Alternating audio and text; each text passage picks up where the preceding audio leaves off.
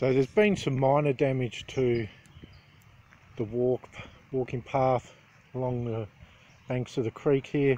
You can see this is the original bitumen path that used to be here, that was fairly much destroyed. You can see where the water's been, where the grass is darker from silt. There's some water draining there back into the creek, so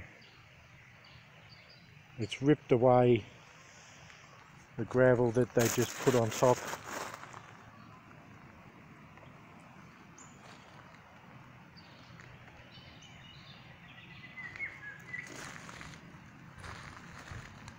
So nowhere near as bad as the flood in my first videos.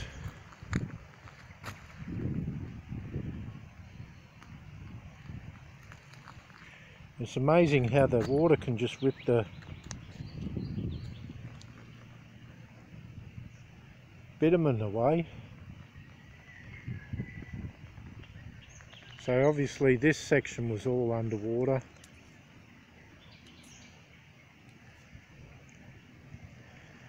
So it wasn't anywhere near as bad as last time.